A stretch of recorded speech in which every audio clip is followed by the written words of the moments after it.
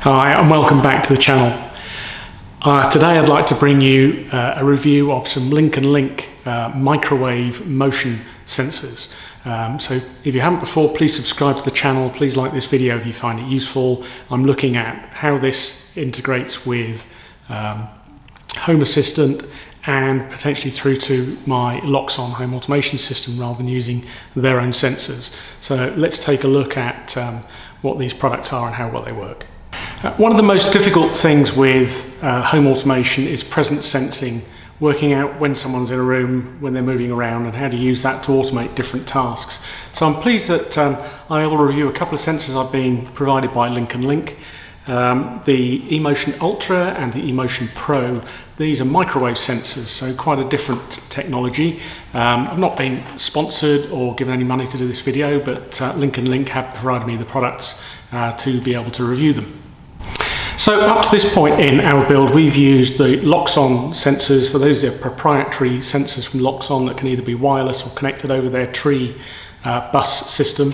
And they've been pretty successful, actually. They're pretty reliable. So they actually have a combination of a PIR sensor, a light sensor, and also a microphone. So the nice thing that these can do is you can use them to trigger an action like lighting, or turning on the TV, these sorts of things. When someone comes into a room, they then use the microphone to listen to the activity in the room and will maintain that situation, keeping the lights on, for example, so that with just a PIR that would time out and you'd end up having to wave your arms about to get the light to come back on again.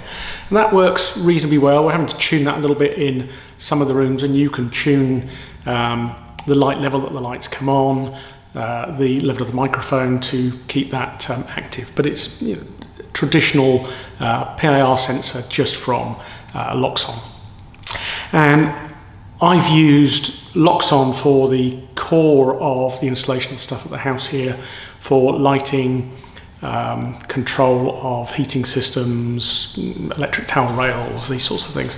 And that's all working very, very well.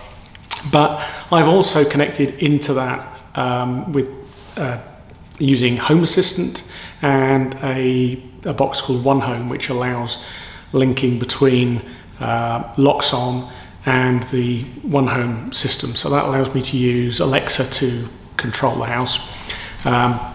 I don't tend to do that. I prefer, I don't want to have to use voice commands if I can avoid it. I'd like to use presence sensing and different activities to trigger things around the house.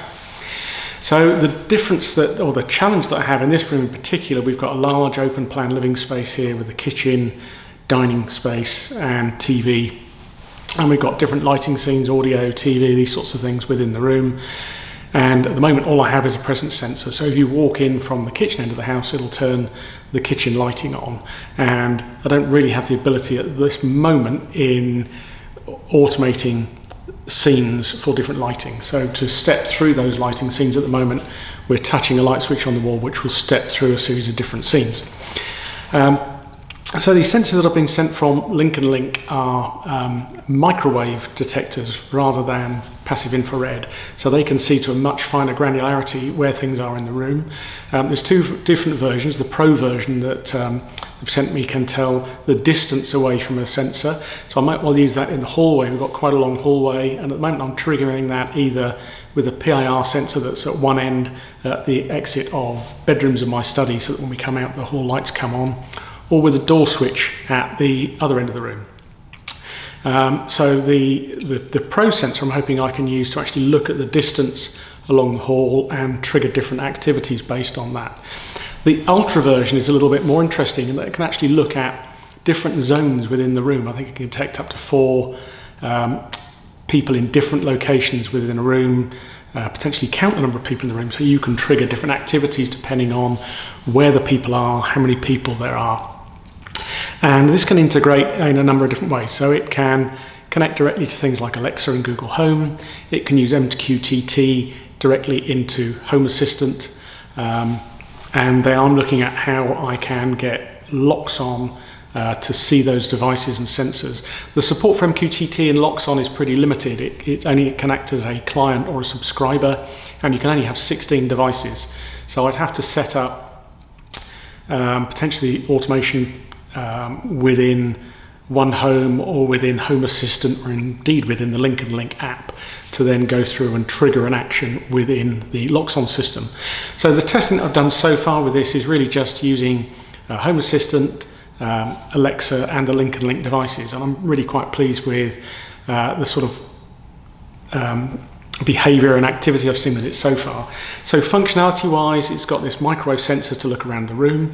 The Ultra version is actually a Bluetooth hub as well, so that it can connect to other local devices like a door or window sensor, and other devices from Linknlink. I haven't got any of those here, but that looks very, very simple to set up. It's also an infrared blaster, so it can take control of TV, hi-fi, air conditioning, anything else that you've got which has infrared remote control within the room, so that's quite handy as well. And it comes with a cable to do temperature and humidity sensing as well. That just fits on the little USB cable. And this comes with a sort of flexible mount. I'll have a look at that in a moment.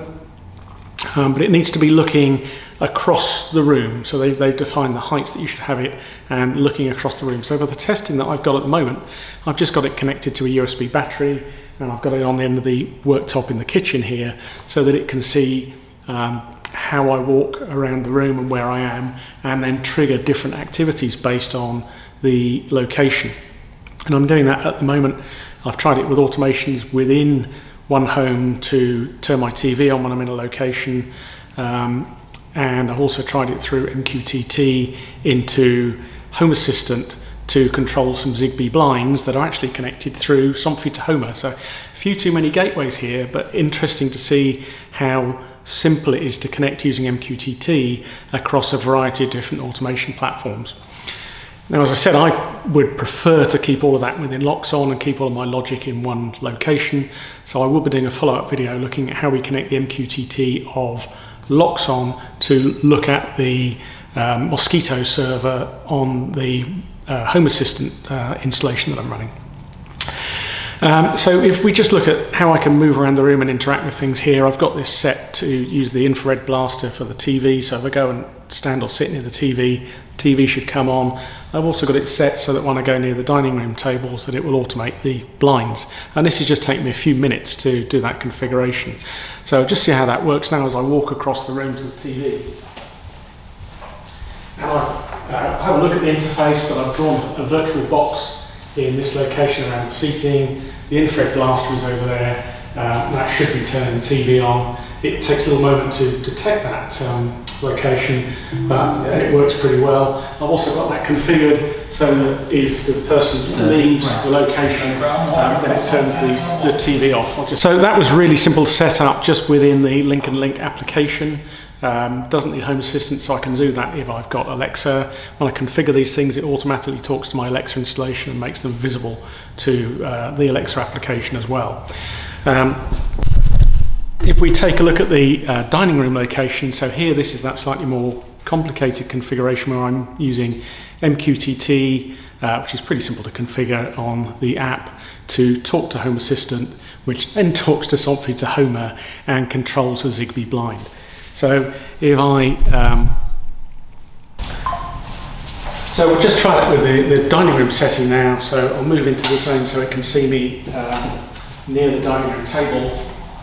Just takes a moment to detect that you're within that zone, but within a few seconds that should automate the blind going through the different gateways to bring the blind down the corner here. So we can see we can automate the blind within that. I can again set that so that when someone leaves the location that the blind will go back up again. So relatively simple to set these up. We'll have a little look at the interface now and see how that works as we walk around the room. So I'm filming this as I walk around the room, so you can see I've got the sensor just temporarily mounted with a battery, as I say, on the worktop here, and you can see that I've got a zone there. So I could use that to trigger the kitchen lighting, for example. I've got the red box on the right, which is in front of the TV, and the blue box on the left, which I've just stepped outside of, so you can see that because I'm not there now, the blind is going back up on that window. If I move over here, you'll see how quickly this updates. I'll move on to the red zone, which is the TV zone, and that should then potentially trigger the TV to power up. It takes a couple of seconds for that to decide that you're definitely in that location, but you can see the TV's appeared there. And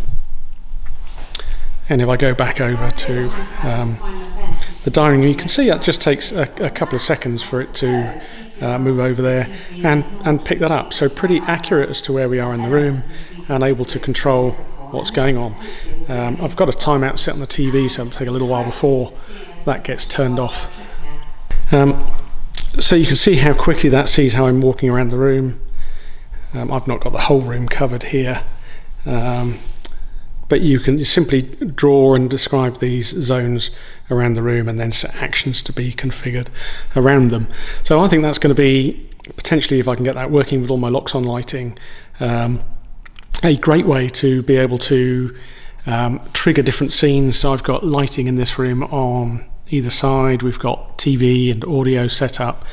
So a number of different things and scenes, automatic blinds on all the windows, automatic roof lights, all sorts of different things that that we potentially want to be able to set scenes up for. So if we have a look at what comes in the box, so this is the sensor. It comes on a little magnetic stand, so they give you advice of where to install that, and this is the cable with the temperature and humidity sensor. We look in the app at the sort of information that we've got there. I can look at the sensor itself, and that's where I looked at the data and temperature, humidity, brightness level, whether there's motion detected, and the infrared devices it controls. So in this one here, it's my TV. I can look at the brightness, and on the present sensing, I can see that map of where things are around the property. So in summary, looking at these devices, and I'm really quite impressed with this. Certainly the accuracy and the ability to look in a large open plan space like we've got here and potentially automate lighting, shading, TV, audio, based on your location within the room, how many people there are potentially in the room, the brightness in the room. I think that's fantastic. It integrates really simply into Home Assistant. So if you've got a Home Assistant set up, or indeed Google or Google Home or Amazon Alexa, that works really well. I think with Home Assistant you get a lot more control to do the levels of automation and linking to different devices. So I just got to do that MQTT work to allow Loxone to be triggered by some of these things and potentially automate the lighting and other settings in the room here. The infrared blasting is really useful. I haven't got many devices, only the TV and the audio in here, but if you had an air conditioning unit or set-top boxes and other things, you're able to control those through that blaster. The Bluetooth hub as well, being able to connect to local devices, is really useful. I think the only downside I have to it is some of the mounting options and the humidity and temperature sensor being within the cable rather than the device itself. I think what I would do in that case is probably 3D print a different mount. This does need to be, I think, mounted on a vertical surface rather than in the corner room, so I need to look at where that's possible.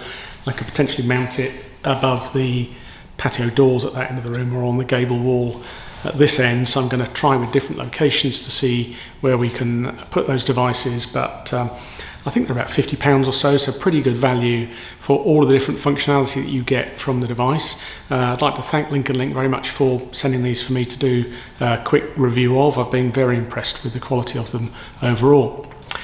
So I'm going to do a series more videos on living with Loxone and some of the other technologies that we've got in the automated home here, now that we're living in a more complete home than some of you may have seen on some of my older videos.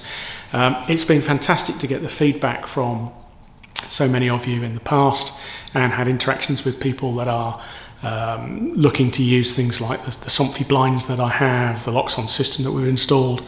I've got something close to 1,500 subscribers now, so thank you very much for that. So if you haven't, please like this video, it helps me a great deal, and if you haven't subscribed, please consider doing so. Thank you very much for your time. I really appreciate the feedback that I've had from all of you in the past.